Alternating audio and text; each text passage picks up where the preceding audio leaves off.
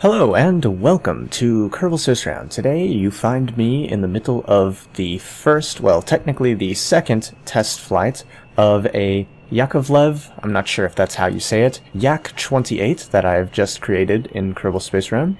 And I'll show you a quick screenshot, or picture rather, of what a Yakovlev Yak-28 actually looks like. And this is supposed to be one of them. And I think I've done a fairly good job. It's stock except for the landing gear. The landing gear using Bahamuto's, I'm not sure if I said his name right, adjustable landing gear mod, because I wanted to have the landing gear look more like the landing gear should for this plane. And as you can see, we're flying extremely high, pretty damn fast. And yeah, this plane lets you just do that. Also, I have air brakes. I set those to be air brakes. These ones are set to be flaps that you can toggle. And these are set to be just roll, but I found it useful to have them available for pitch control while I was up here, so I enabled them for pitch control, and I'm going to go save the final version with those enabled for pitch control. So yeah, let's go ahead and do a maneuver. Of course, we're extremely high up in the air, going very fast, so it's going to have a little bit of trouble doing this maneuver.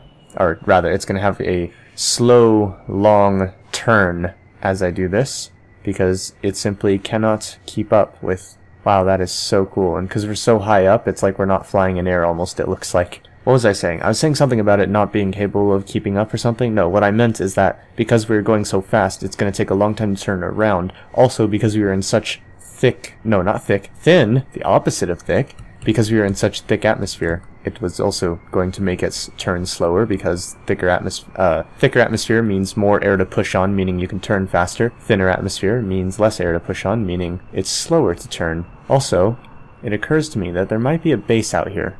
What's that? I can't tell if that's a thing or not. But in any case, as you can see, we've now turned around and I can regain altitude to, regain altitude to get back up to going faster to go back to the KSP, or I could just revert flight to show you takeoff.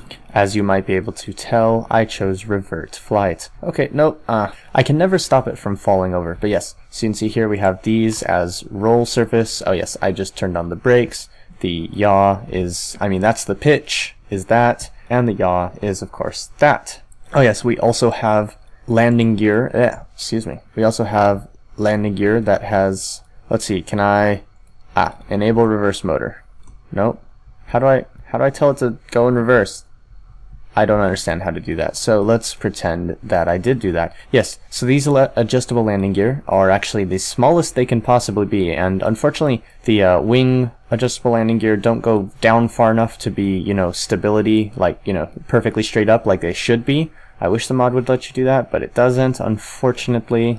I wish they would let them be longer, although I can understand why it's restricted at this level, because longer than this, it might start to look a bit ridiculous. Also, it could just be a simple physics thing. This is as long of a tube as you could fit in that. But you could make it scope out more. I'm just coming up with excuses now. In any case, let's go ahead and take off with this again, so I can show you what takeoff is like.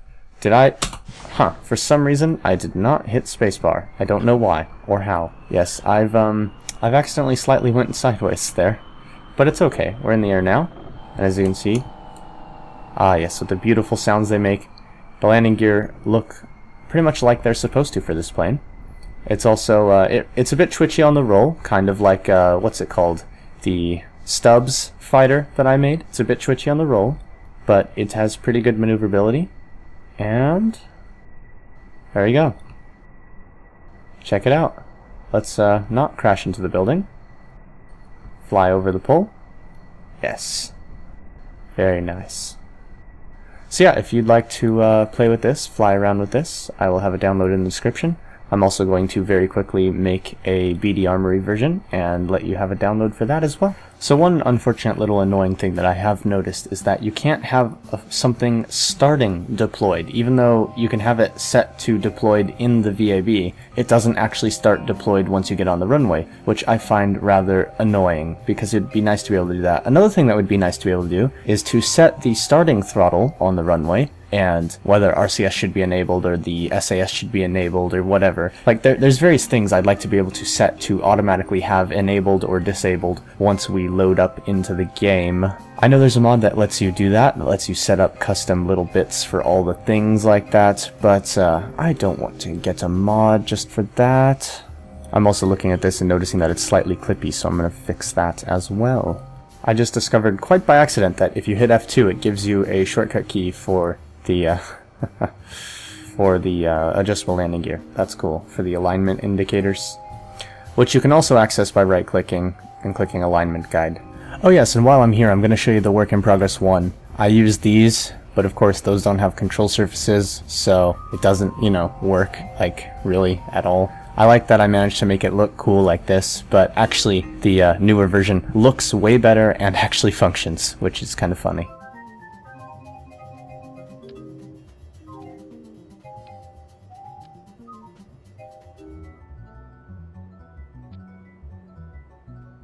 Alright, and here we have the BD Armory version, which I tried to make accurate, but I don't know where the flares are supposed to come out on this aircraft, so I put them here. I hope that's a good enough place. I think it works. Or maybe this craft never had flares, in which case it does now. Here are the action groups, of course. Firing weapons, selecting weapons, countermeasures. Oh yes, and did you notice the gun? Yes, it has a gun. Good. Always important. And switching back to the unarmed version, I want to point out something new. I added these, whatchamacallit, the extenda thingies, communicatrons. Yes, I completely forgot about them. Well, basically, if you look at some pictures of the craft, it has these. Well, I've seen, I don't know what exactly where those are supposed to come into play, because there's various different pictures of differences in the same aircraft when I look up pictures of aircraft. So I'm not really sure if those are supposed to be there, what they're supposed to be there for.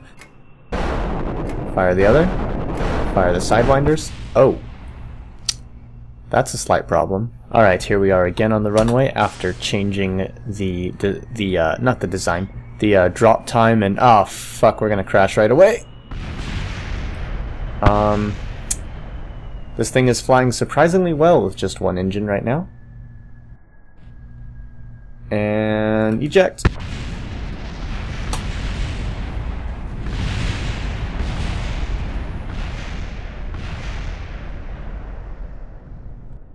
That was good. Yes, this craft is very, very squirrely on the ground. Whoa. Oh, you know what? The yaw controls on the wheels are inverted. I'll have to fix that. That is unfortunate. Okay, so I've adjusted the timing on the missiles, so hopefully things should work better now. There you go. And now, yep, and fire the gun. The gun I'm actually going to change where it's aiming as well. I'm going to change it to aim down a bit and a slightly bit to the left so that it can be more centered in the cockpit. Alright, so we've fixed the steering problem. Let's check. Blech. Yep, it steers properly now, so now we can focus on taking off properly rather than on the steering being a bit wonky. And yep, up off the ground. There we go. Nice and easy. This thing takes off very well. Let's try out... Oh yes. 1, 1. See, I keep getting told that if I click and hold or whatever, that I can make the other missiles fire, but that doesn't work. There you go, and now we have the gun again, and it's a bit to the right now. It's still just as high though, so I'll need to work on that again. And the reason I want to make it lower, by the way, in case you were wondering, is basically so that you could do ground attacks with this plane. And you wouldn't have to worry about the fact that your gun sight is, you know, where you're going. If your gun sight is slightly below your heading, then you can focus your fire on the ground without risking crashing into the ground as much. Alright, so... God damn it. Alright, so it's still to the right, and I don't like that. But I think I will just let myself deal with it. Let's go ahead and do a takeoff from in the cockpit. Whoop. Okay, in the air, throttling down just a bit so that we don't what do you call it? Go way too fast and melt. You know what? Why is that targeting reticule so high? Like, it's still higher than I want it to be, which is unfortunate. And it's even more to the right than it was. Oh, shit. That turn was a bit wrong. Yeah, it's still too high and to the right, or left rather. Did I keep saying right? I meant left. See, because let's say I want to aim at that building. I have to aim for that building, and I have to like fly over it and just barely miss. Woo! That was a quick attack run. This thing goes fast. Well, now it's aiming way too low. Okay, I'm happy with that. That's close enough. That is close enough. I am happy with that. That went a bit strange once I took off. Why'd it go up when I took off? It was perfectly nice and low, and then it went up. I'll just have to learn to deal with it. Okay, you know what? I'm giving up on trying to get the gun aimed perfectly the way I wanted, because that is just not going well. Today is not my day. So, I'm gonna go ahead and fire all the guns. Well, all the missiles. Not fire all the guns, and I'm going to activate my air brakes. Turn down the throttle just a bit. We're going to turn around and lower the landing gear. And this is actually the first time I've ever attempted to land this thing, because I've just been so busy testing its flight and having fun flying it that I haven't actually bothered trying to land it.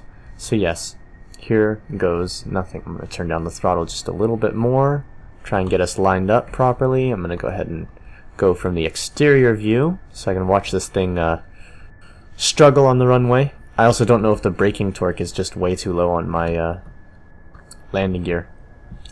Alright, here goes. That landed very well.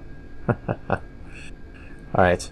Yes, I'd say the braking torque is probably way too low considering how slow this is taking to stop.